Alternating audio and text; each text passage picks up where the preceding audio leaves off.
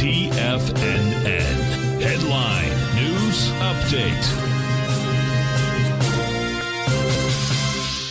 Welcome, folks. We have the Dow Industrials trading down at 49, Nasdaq's off 78, S&P's down 14.5. Gold contract up $8.80, trading at $17.64 an ounce. We have silver up 29 cents, $21.42 an ounce.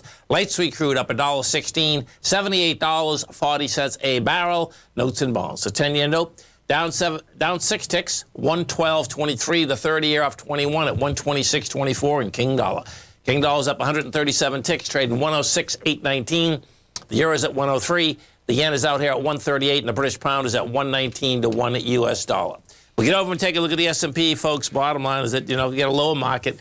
Volume looks like it's going to be light again. We have 40 million shares out here. Yesterday you did 68. I think we're doing on the same thing. Now, you get the swing point here is 74. So we'll see how that shakes out. That's in your S&P. NDX, as we said, yesterday also, is that this is a different situation. The NDX is already inside its lower range. Once it got back inside the 284, it's game now to fill that gap. The gap is at 268. Volume today is 29 million. That's going to do more than yesterday. We're going to do about 40 million. The swing point's 55, so it's still going to be less than that, but the bottom line was lower price.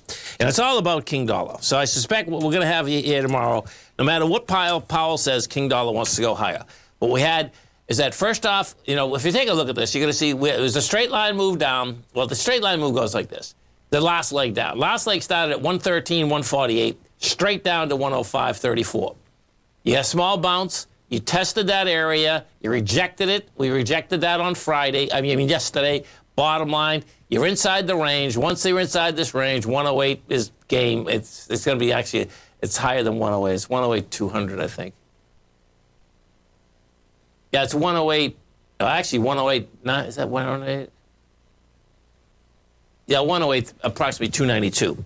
That's only the 0.382. If it goes to the 5.0, bottom line is that you're dealing with 109.251. So that's the way the market looks to me right now, how this is shaping up.